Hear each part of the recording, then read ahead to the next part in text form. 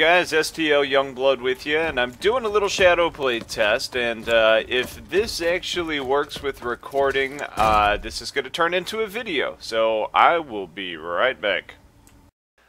Alright, so as you guys heard, that actually worked. Now, I'm a big fan of ShadowPlay so far.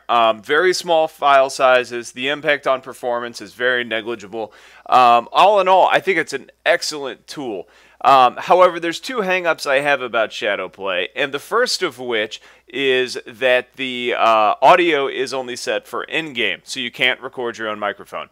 The other one is the 4 GB maximum file size, and once you exceed that, it actually shuts off recording.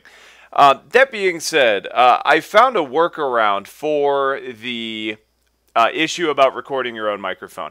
Now, if you actually right-click on your speaker icon in Windows 7, what you're going to want to do is go to your recording devices, then go to Properties on your microphone, and from there, if you go over to Listen, you can choose to listen to this device.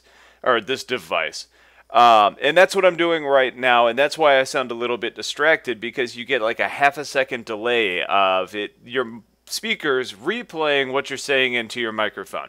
That being said, since it is coming through the microphone, or going through the microphone onto the speakers, it will allow you to record your own voice in-game. So if you want to do live comms, or if you just say funny things and like to make funny videos, this is something that you can do. You will kind of get used to hearing your own voice, although it is incredibly distracting. So, that's it. Give it a try.